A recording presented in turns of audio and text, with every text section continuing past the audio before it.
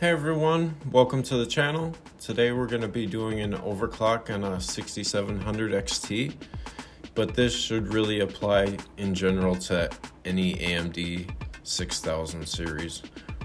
We're going to be using AMD's Radeon Adrenaline software to do the overclocking. To start off, we're going to want to get a base score. We're going to use TimeSpy, and as you've seen on the screen there, that was our base score. And once you open up your Adrenaline software, you're going to want to go to the Performance and then the Tuning tab. And then you're going to want to click on the Custom button there. And you're going to want to enable your power tuning, your GPU tuning, and your fan tuning, as well as all the advanced options for those features. And the reason we're going to do that, that's a good place to start. First off, we're going to get our fans up to 100% speed. Remember to apply changes after you do all this. You put your power limit right to max, whatever that is. It will vary for GPU to GPU. For the testing, we're going to have all our fans at 100% for now. And we'll change that later and set up a fan curve. And I'll teach you guys how to do that. But for right now, we're going to go with 100% fans. And if you set your minimum fan to 100% and click apply, it'll get them all to 100% there.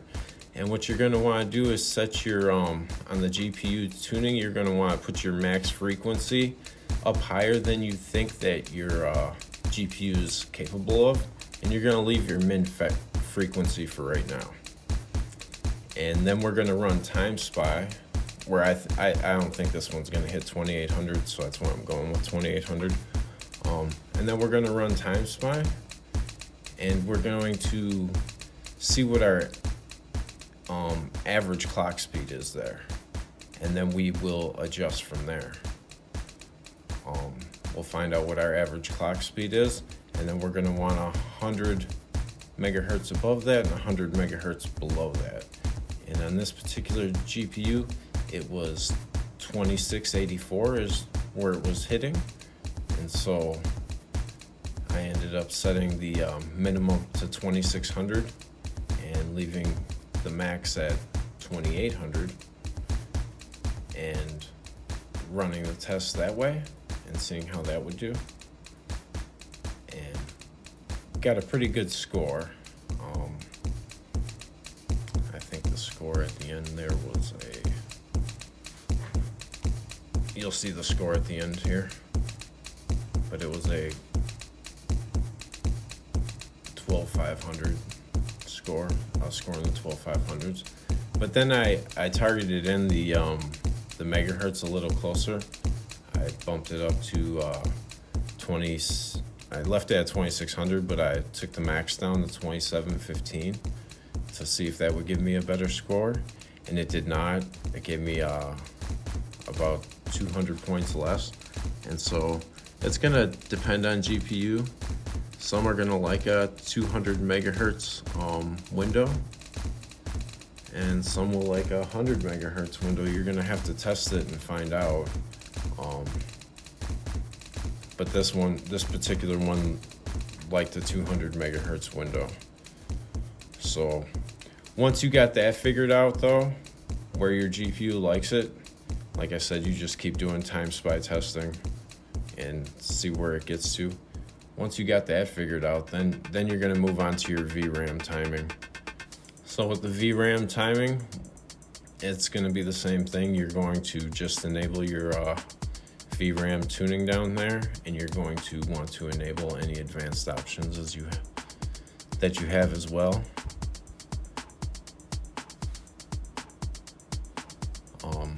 I tried to do the fast memory timing on this particular GPU. You couldn't get it above 50 megahertz with the fast memory timing enabled, and then it would crash on me. So I wouldn't even use it on this particular GPU. Some GPUs, I've had a 6500 XT where you can bump it all the way up with fast timings and it didn't matter. It would stay stable. it varies from GPU to GPU. On this particular one, it doesn't work out so well. It only overclocks to 150 megahertz. And this particular GPU, it seemed to be stable there.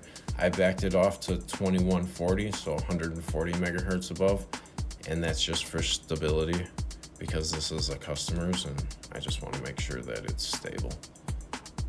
But you can definitely, if yours can handle it, you can definitely do that.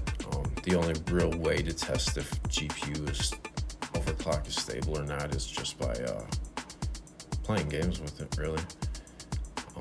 And I'm not going to play a bunch of games with this guy's computer. I did a bunch of benchmarking to make sure that it seems stable, but that's as far as I'm going to go.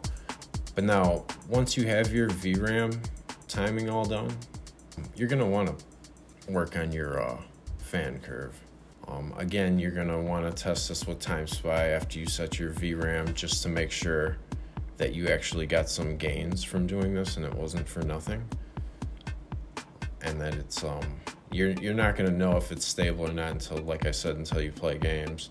And then if it turns out that it's not stable, how you determine whether it's your VRAM or your clock speed is you would just disable one of them and play that game that it crashed on and see if it crashes again. And if it doesn't, then it's the one you disabled. If not, if it's still continuing to crash, it's either the one you didn't disable or both of them. But then you would start with the one you didn't disable. You would bring the clocks down on that, play the game again, see if it didn't crash. If it didn't, then you would, enable your clock speeds again or whatever one that you didn't have enabled before and adjust from there and see if it crashes. But now we're working on the fan curve. Sometimes, now we were running at 100% this whole time. Now, once you have everything set, you're going to want to drop those fan speeds down to 90%. And the reason you're going to do that is because the board might need power in other places besides the fan. And so by doing that, you might actually gain, which we did in this case. I gained about 200 points in TimeSpy. I'll show you the TimeSpy scores at the end because the board is using that power in a different place. So sometimes you're going to want to bring that down. Once you find out where that target is, if you don't mind fan noise, you can leave it at 90% all the time if you like.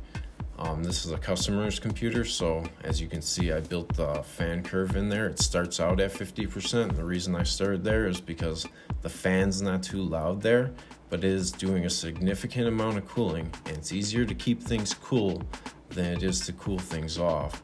So by starting out at a high level there, where it's not very audible, it'll actually keep it not audible for longer, and you'll get better clock speeds, higher clocks, and you're going to get better performance. All right, the first screen you're going to see on the score is our stock setting without any GPU overclocking. And the next score that we see here, this 12.354, is just with the fan profile. And then the 12.564 score is with all the overclocking done and the fan profile. And then the very last score you'll see on the screen is with the CPU overclocked as well. Thanks for watching the video, guys. Take care. If you have any questions, leave them in the comments below.